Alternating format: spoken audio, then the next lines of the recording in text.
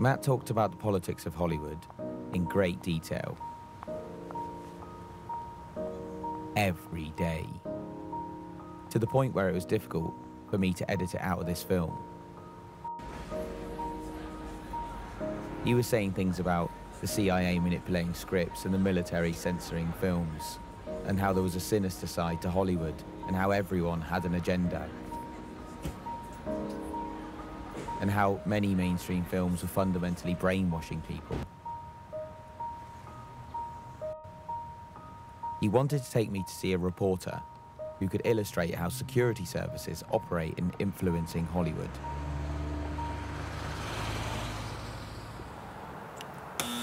Jesus. Oh, dear. Hello?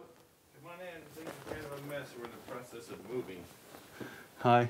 Hi. Nice to meet you, David. Where would you like us to go? Oh, it's in the living room someplace. Sure. For some reason, I thought you were about 5'5". You're enormous. Have you got copies of all these? Or are you Yeah, you can have better it. read them. You could have it. You seem to have made a career based on investigating kind of skullduggery.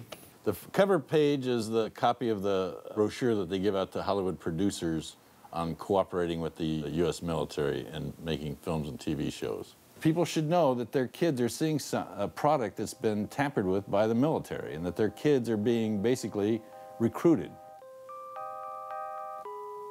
David Robb is one of the few people in the world to have gained temporary access to a private collection of documents that detail military cooperation with Hollywood. This is the actual script from Wind Talkers.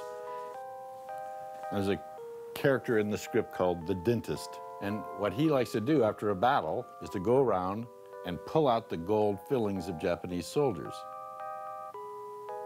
I have actual documentary footage of a Marine pulling out the gold fillings of a dead Japanese soldier.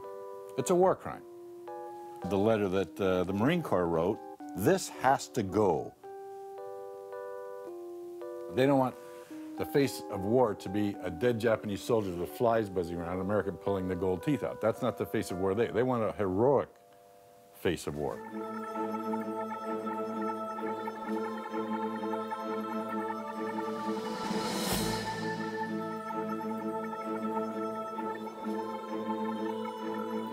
The 1940-41, Germany was overrunning Poland, and all over Europe, the Nazis were attacking other countries, and the United States wouldn't get involved until we're directly attacked.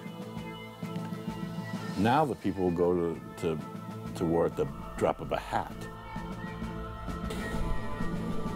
After the hugely unpopular war in Vietnam, the Pentagon needed to revamp the image of the US military. Films like Top Gun spearheaded a government initiative that recruited young people and prepared the public for a wave of all-American violence overseas. Inspired by the Pentagon's success in Hollywood, the CIA and even the White House increasingly edited film and TV scripts in exchange for money-saving deals and support, using on-screen entertainment to portray themselves and their interests in a positive light.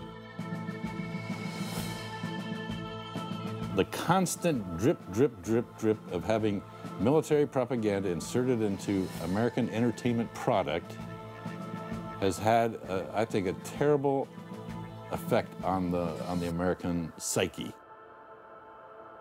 Since the late 1980s, the United States have used military force in 16 countries, challenging not only dictatorships, but popular governments and functioning democracies.